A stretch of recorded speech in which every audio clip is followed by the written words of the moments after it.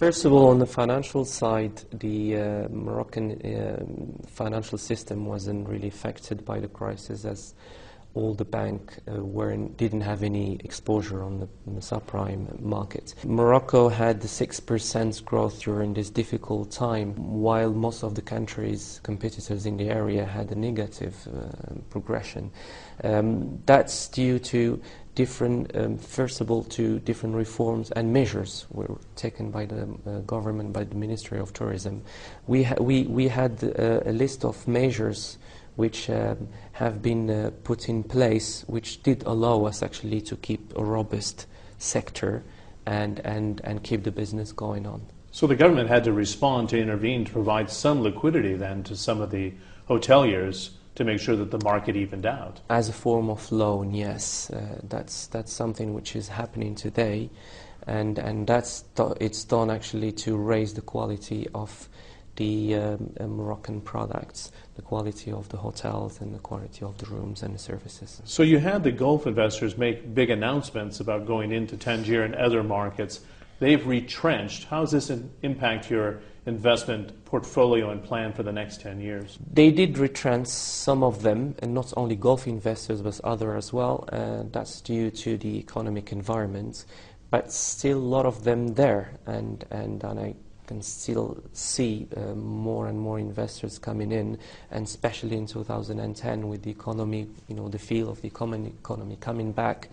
Everybody knows that's, it's taking off, it's starting taking off, it's going to be slow, but the state is reaching the 3.5% growth for this year, 2010, and that is reflected in the tourism industry. We see more people come in, we see even more tourists come in as well, as we have a 16% progression on this first quarter, which is over last year.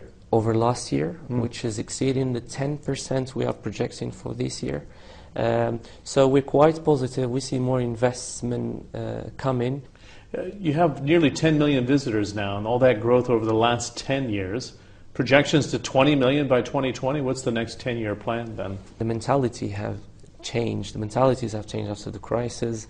Not only people's pockets, but also their mentalities. We need to readapt our views, our strategy. So it's not just about the numbers then? So exactly. It's not only a number. I think we need to go among and above just this fixed number strategy, but we're looking for quality. We're looking for not necessarily the number, but also the quality of the tourists, the quality of the visitors, by providing a much better environment and a much better touristic products. Well, it leads me to my next question. You have Egypt with 14 million visitors, Turkey with 33 million visitors. Do you have those aspirations, or are you moving into five-star luxury resorts with Four Seasons moving in, for example, into different markets? Tourism organization is 1.6 billion tourists in 2020. 45% of them are in Europe. So we can afford having an ambitious vision in terms of increasing the tourists coming to the country. But actually, big destinations, we can compete with them, and we will compete with them because we're creating a different product.